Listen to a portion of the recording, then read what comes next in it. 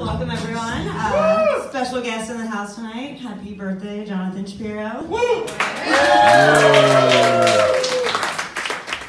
So, I was fired recently. Terminated. Laid off, as my mom has asked me to refer to it. Being fired sucks. It's terrible. Now, I've had the pleasure of resigning before. Resigning is awesome. If you want to leave your job, it's way better to resign. When you resign, there's a lot of preparation that goes into it. You kind of get a chance to clean out your office a little bit, just a day at a time, taking things home. Everyone really wises up to what you're doing. You also have the chance to fuck with your coworkers a little bit.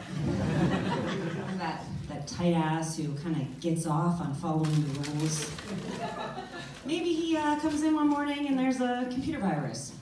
Two stick figures just doing it on his screen. I'm watching porn, I'm watching porn. You have the chance to raid the supply closet. A couple of reams of paper. I don't know, printer, sure. Hand sanitizer. Cold and flu season, not an issue for this girl. I've got a case of Whiteout in my car. I don't know what to do with it. Seriously, if anyone's in the market, you can meet me outside afterwards.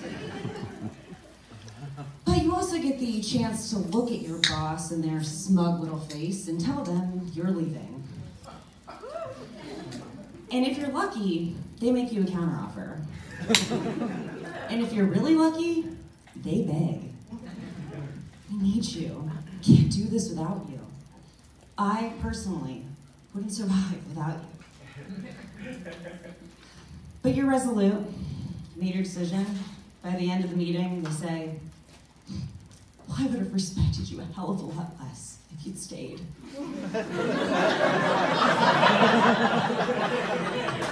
And then you prepare for what I like to refer to as the Walk of Fame.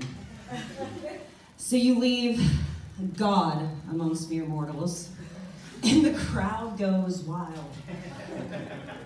Janet's like, you go, girl. You did it. Nancy's like, you write that novel, Haley? How'd you do it? And Karen's like, where's all the whiteout?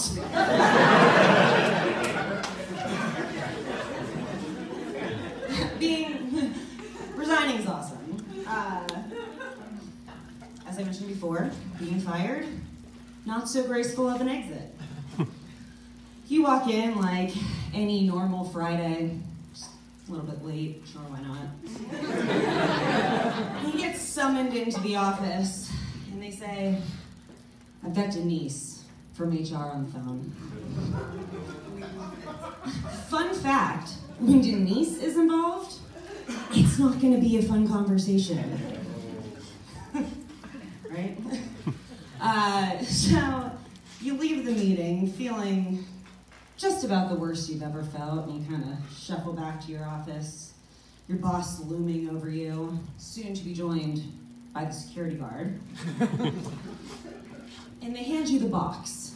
The firing box, that's real. So you start packing up your office, you're scrutinizing everything.